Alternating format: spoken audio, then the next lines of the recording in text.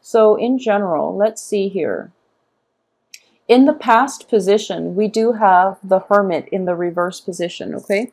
So in the reverse position, this is when you are not shining light on a situation.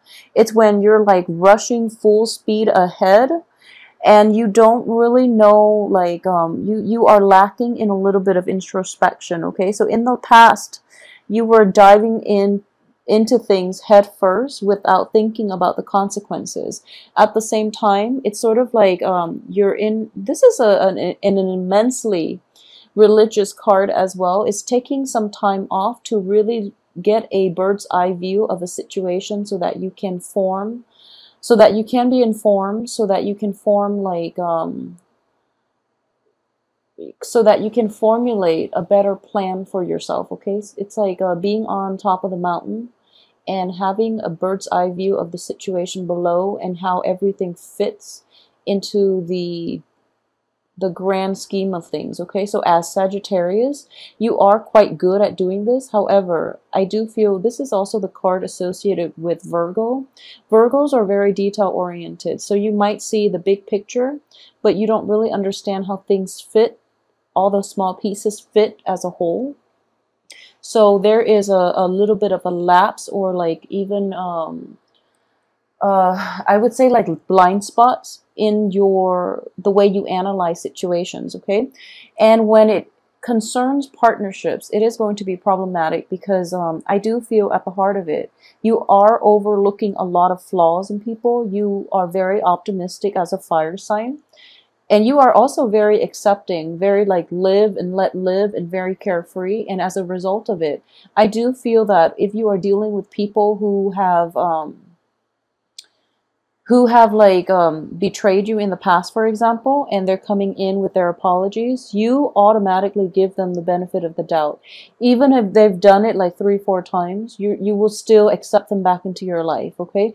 Because you do believe ultimately that people change. You do believe that things can be fixed, and you know, situations can repair themselves, and that people learn from their mistakes and they will come back and they will become better people. And you know, that's a very nice and a very like forgiving and a very enlightened way of looking at the world.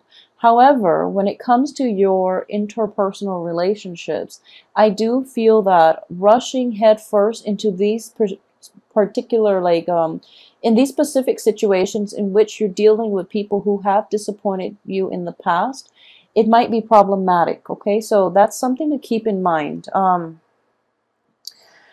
I do feel that, you know, more than anything for this month, a lot of decisions will be presenting themselves, and you are going to have to rely on seeing the big picture, the grand scheme of things. And what I mean by that is think about who it is that you want, that you know, just imagine 5 years from now.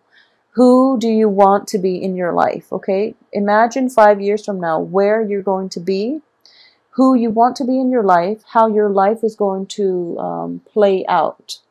And if you are currently with somebody and you don't see a future together, it's important to let that situation go, because I do feel that if you don't, it can end up in disappointment from your end, okay? So there is a sense of overly optimistic energy for this month from your end when it comes to lovers, when it comes to life decisions, when it comes to even like moving past previous hurts, previous negative like entanglements to a better future for yourself. So that definitely is indicated here, but it's just a matter of like overcoming the temptation to be pulled back in to a past situation that did not work versus moving forward with a clean slate. Okay, so those things are indicated in the cards here. I do sense, first of all, when I mentioned that, you know, in the past position, you're not seeing the whole picture, and you are very forgiving at this point, and you overlook a lot of flaws in people. You do overlook a lot of flaws in people because you are very accepting. You and Capricorns are very live and let live. And, you know, like, it's almost like, you are very accepting, and even Taurus too, you Capricorn Taurus, you're very accepting of people, and no matter what they do, you can always rationalize why they behave the way they did, and you forgive and forget basically, and you move forward. And it's a really nice way of approaching life. However, that can only last with certain people. There are people who will take advantage of that. So be careful when you are, too trusting, too emotionally invested in a person, that you can't be objective about your honest assessment of them, their worth, and their role in your life. Okay, so don't be duped, don't be fooled by people that you love. Unfortunately, that's a very strong message that I am getting because of all these relationship oriented cards. So people that you are in particular very emotionally invested in, be discerning about how they can add value, how they can help you grow. Okay, the ones that bog you down with their drama, with their problems, with their lies, and even indiscretions and things like that, just be careful about that as well. Okay, so a lot of you might be dealing with like a Virgo. Just putting it out there. I do feel that with the Virgo, it might be a family situation. It might also be like an interpersonal relationship. So let's talk about that first, because it's at the central theme of this spread, okay? I do feel that if you're dealing with a Virgo, a lot of you might not see eye to eye with this person. And in general, I do have a soft spot for Virgos. And Virgo people that I've encounter in general, Virgos have a very, very good heart. Okay, the negative side of this, because it's in the reverse position, Virgos tend to be very like argumentative. They tend to like bicker over like little things, and the picky Virgo, that's like the stereotypical Virgo. However, they do have a very, very good heart. Okay, as a fire sign, as a Sagittarius, I've seen interactions between a Sagittarius and a Virgo, and it doesn't always lead to a lot of there will be clashes. Okay, this is like clashes of the Titan type of energy we're dealing with here. So it's sort of like you and this other Virgo, this other person, there is a very like strong emotional bond. It might have deteriorated over the years if this is somebody that you've been involved with in any type of an interpersonal relationship or even a work partnership. Okay, there might be a disintegration in the situation, and you're trying to fix it, and the other person is like backing off. So don't push forward in this situation. Virgos are an earth sign, is an earth element. And what I want to really say, and just putting it out there, is that Virgos will try really hard to fix things. But when it gets to the point where the relationship has run its course, they're not going to like keep bashing against a brick wall. Whereas you might, because you are overly optimistic, okay? So for sure, that's not going to apply for everybody, but if you've had extensive run-in with a Virgo, and you're just like, it's a good person, I don't know why it doesn't work out, it's because it's not meant to be, and it would be in your best interest to try to let that go, okay? The situation itself cannot be salvaged. It's like pretty much the end of the relationship. It doesn't mean that you or the other person are bad people. It just means that, the love, I feel, is definitely there. We have the Ace of Cups situation in which there's still a great deal of admiration, attraction, a great deal of like fascination with one another. And it's mainly the differences that are keeping this relationship intact. And it's the differences that makes me feel as if this is a soulmate type of relationship in which, you clash, you butt heads, and you are very different in your outlook, in the way you live your life, in the way you analyze and process information, for example. So you're in each other's lives for a reason, to learn these really important lessons. But, and I do feel that one of the main things that you can learn from the other person is a sense of like looking at the big picture. Okay, they are withdrawing somewhat from this entanglement with you. They are withdrawing. I feel that very visibly. And there's nothing you can do about it. This situation is definitely out of your control. So try to withdraw as well, okay? So don't ride in with too much optimism that you know, that I can fix this, because letting go is as much of a lesson as, you know, being compromising, being forgiving, learning to forgive and forget, and learning to start over. Letting go for a lot of people is a very, very important life lesson, okay? The Virgo is also learning to let go, and I do feel as a result of letting go and not being so adamant about, you know, trying to fix this relationship, I do feel that it is going to be better for the both of you, and then you can both resume your own life, either, you know, separately or with each other on the periphery, but not in a committed relationship. So I hope that makes sense to a lot of you that might be dealing with this situation. I can assure you that, you know, the love, the respect, the mutual support is still going to be there if you need to draw on this, or if you need to call upon them in the future. However, they are pretty much checked out, okay, because they can't engage in this conflict anymore. It's damaging for, you know, their mental health, is damaging for yours as well. So let it go. You can't recover from this, okay? So what I am sensing here is I usually read, you know, the middle cards. I usually read the card that represents you, as well as the surrounding cards associated with you. And I also read the first and the last cards. And what it is from the beginning of the month, I feel that a lot of you have made decisions, okay? And it can play out in two ways. And a lot of you have made decisions like the last week of June about how you want to proceed with the rest of your life, how you want your home situation to be, and who you want to be in your life. So for example, I do feel an earth sign is associated with this situation, okay? So an earth sign, it can also be like a new Virgo, for example, or it can just be like a Capricorn and a Taurus, okay? So there is the King of Pentacles. This is somebody who is like very financially well off, who's very like clear-headed, who's very supportive, and who's very loving and honest, okay? This is a positive manifestation of an earth sign. They are extremely dependable. They're always going to be there for you through thick and thin, and you can always count on them, okay? So what I am sensing here is a lot of you have made like decisions, and about an earth sign in particular, okay? A lot of you might be in romantic situations with an earth sign.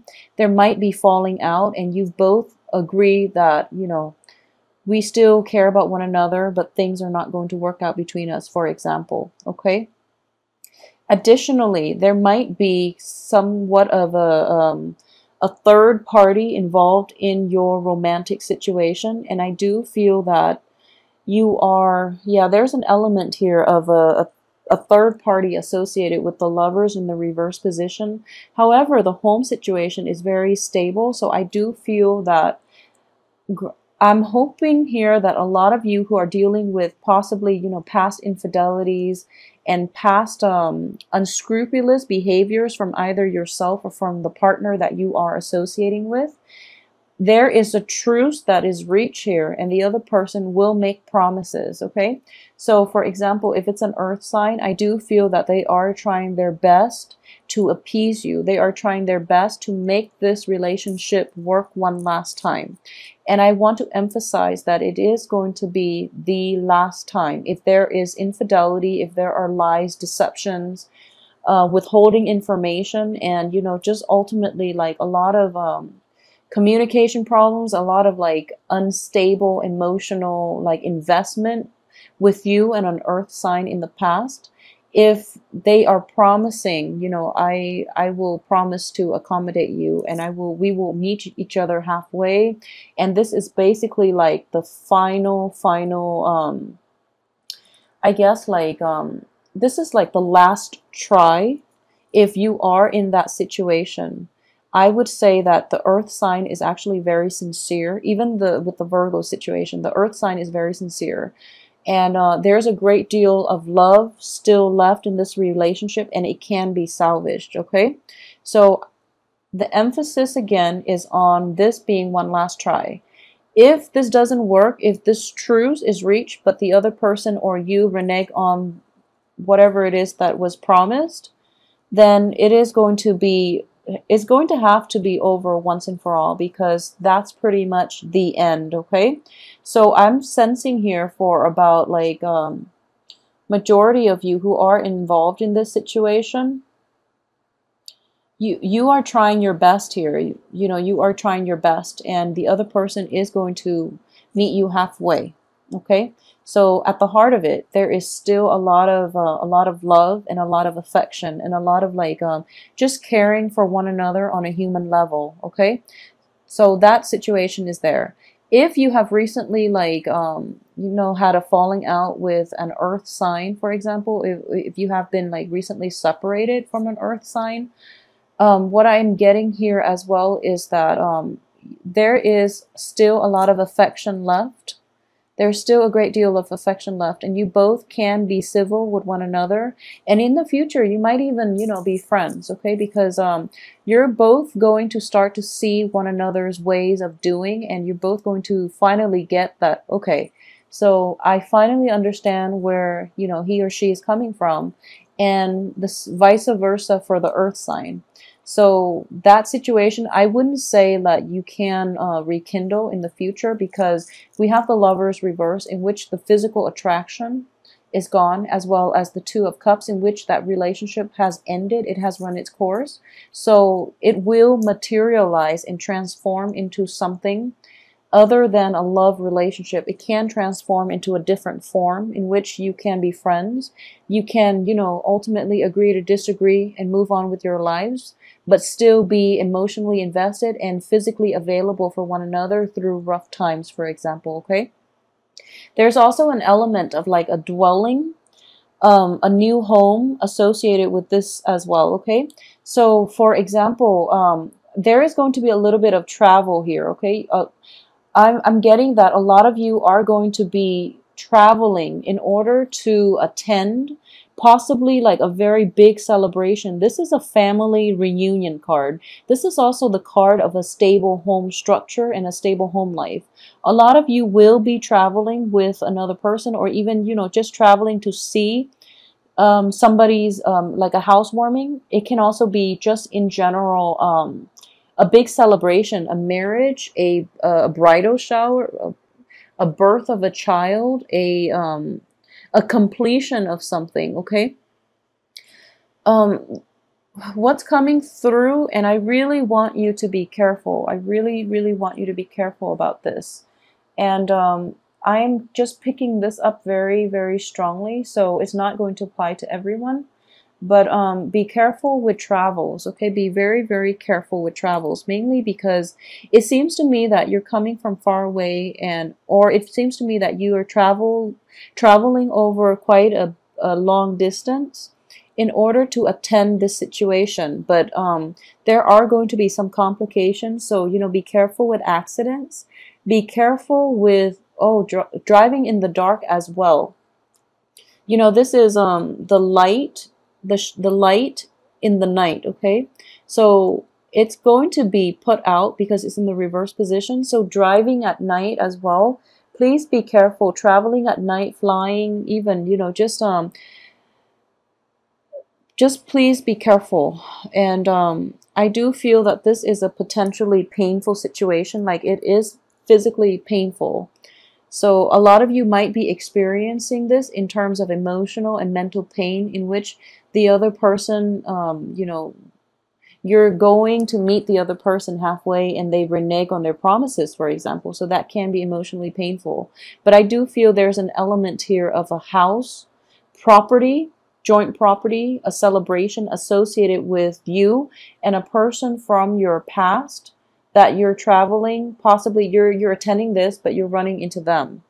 Okay, so it is making you anxious, and in the back of your mind, you're thinking like, okay, Maybe I can rekindle things, for example, but my advice here is if it ended in the past, I don't feel that it can be rekindled because the physical attraction is gone. Also, the relationship has run its course. So be realistic about why you're there. You're there to celebrate this. You're not there to rekindle, to hook up with another person, okay? So if you set your expectations like in the wrong places, or if you have like ulterior motives about this trip, you might be disappointed.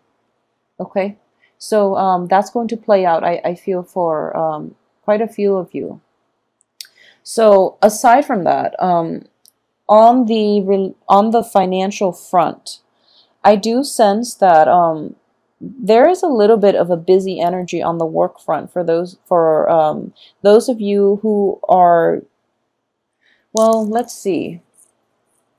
Okay, so there is definitely, this is a re-examination of, your work, your progress thus far. Okay, in the reverse position, I do feel that you know how to move ahead at this point, and because of it, you are going to be able to find a lot of joy, a lot of satisfaction in the work front, but at the same time, it is going to keep you busy, but you're happily doing it, and you're happily like, you're occupied in immersing yourself in the work situation, and it is bringing you a lot of like emotional fulfillment. Okay, so that too, I'm sensing here that don't overwork yourself. Okay, so since the energies are so scattered and the cards are echoing the same type of themes here, so let me just move this over, and hopefully I will remember where they are in a little bit. So it's basically the same themes, okay? So it's like having a falling out with another person, like possibly an earth sign, and there's a lot of regret here. And I do feel this earth sign is somebody that is in your past. So for a lot of you, it could be somebody that, you were involved with years ago, and you might have been separated, you might have broken up, you might have divorced them, okay? And then all of a sudden there's an opportunity that they are going to be in your midst, and you're really, really excited about this. So you are kind of like thinking to yourself, what if and what could be. And I do sense that if it's somebody that the situation itself ended years ago, I don't feel that you can rekindle at this point. Okay, so be realistic with your expectations. So the cards are echoing the same theme in that it was a situation that was quite beautiful that ended, and there was a lot of sorrow and regret from both parties, actually, not just from you, but from both parties. And there's this spark in, romance. There's this sense of like optimism for the potential of seeing this person again, or even like rekindling things with this person, and being very like head over heels, very, very excited and very nervous at the same time. And because of it, you might be accident prone. So just putting that out there, but also you might have unrealistic expectations. Okay, so just keep yourself grounded more than anything. Okay, so going back to what I said earlier, so on the work front, I do feel there is a new lease in your ability to enjoy the work that you do, giving birth to a new work situation, for example. And what I am getting is one of the main dangers is that don't be so fixated on repairing relationships, okay? So that's something that is coming in very strongly. Don't be so fixated about this. So the financial situation itself looks very, very favorable. If you can learn to just, release the outcome to the universe. And I do feel that, with Saturn in Scorpio, you are getting a little bit of a break. So your actions, you're kind of like going back to your true essence of a Sagittarius, your true self, which is you're overly optimistic. You're very optimistic. So, you have this very like bounce back, optimistic, seeing the best in people type of mentality, okay, which is fine. However, the Saturn is going back into Sagittarius as well.